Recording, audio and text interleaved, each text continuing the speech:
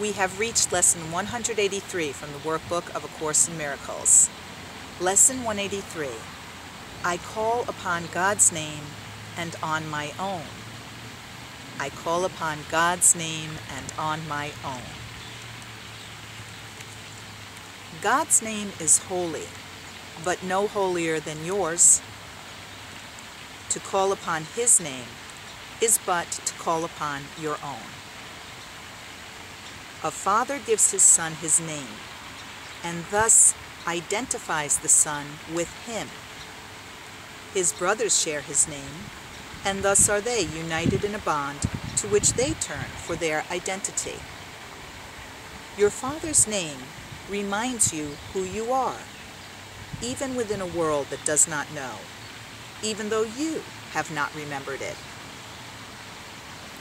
God's name cannot be heard without response, nor said without an echo in the mind that calls you to remember. Say His name, and you invite the angels to surround the ground on which you stand and sing to you as they spread out their wings to keep you safe and shelter you from every worldly thought that would intrude upon your holiness. Repeat God's name, and all the world responds by laying down illusions. Every dream the world holds dear has suddenly gone by, and where it seemed to stand, you find a star, a miracle of grace. The sick arise, healed of their sickly thoughts. The blind can see, the deaf can hear. The sorrowful cast off their mourning, and the tears of pain are dried as happy laughter comes to bless the world. Repeat the name of God, and little names have lost their meaning. No temptation but becomes a nameless and unwanted thing before God's name. Repeat His name, and see how easily you will forget the names of all the gods you valued. They have lost the name of God you gave them. They become anonymous and valueless to you, although before you let the name of God replace their little names. You stood before them worshipfully, naming them as gods. Repeat the name of God and call upon yourself, whose name is His. Repeat His name, and all the tiny nameless things on earth slip into right perspective. Those who call upon the name of God cannot mistake the nameless for the name, nor sin for grace, nor bodies for the Holy Son of God. And should you join a brother as you sit with him in silence, and repeat God's name along with him within your quiet mind, you have established there an altar which reaches to God Himself and to His Son.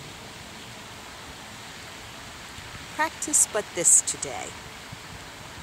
Repeat God's name slowly, again, and still again.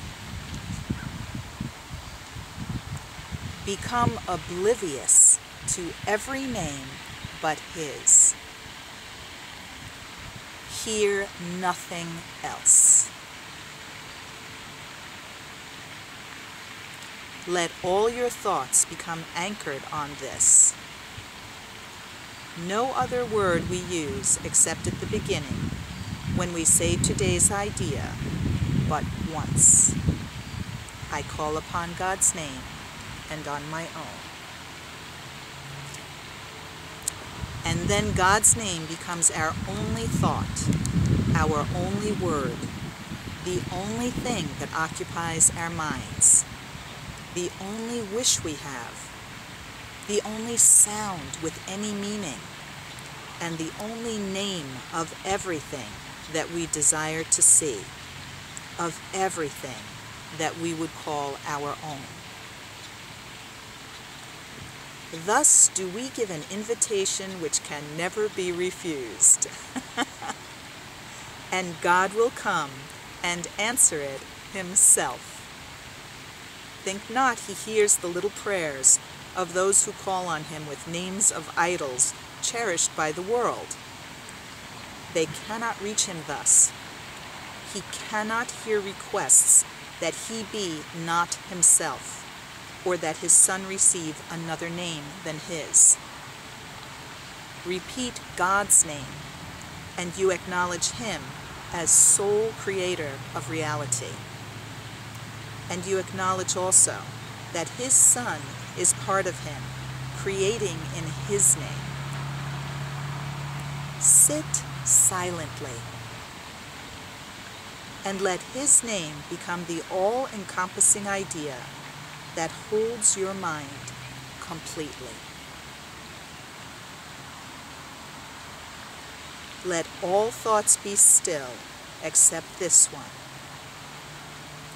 And to all other thoughts respond with this, and see God's name replace the 1,000 little names you gave your thoughts, not realizing that there is one name for all, and all that there will be.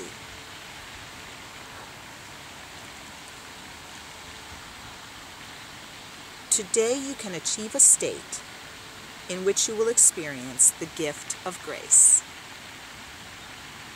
You can escape all bondage of the world and give the world the same release you found. You can remember what the world forgot and offer it your own remembering. You can accept today the part you play in its salvation and your own as well. And both can be accomplished perfectly. Turn to the name of God for your release, and it is given you. No prayer but this is necessary, for it holds them all within it. Words are insignificant, and all requests unneeded when God's Son calls on his Father's name. His Father's thoughts become his own. He makes his claim to all his Father gave, is giving still, and will forever give. He calls on him to let all things he thought he made be nameless now, and in their place, the holy name of God becomes his judgment of their worthlessness. All little things are silent. Little sounds are soundless now. The little things of earth have disappeared. The universe consists of nothing but the Son of God, who calls upon his Father, and his Father's voice gives answer in his Father's holy name.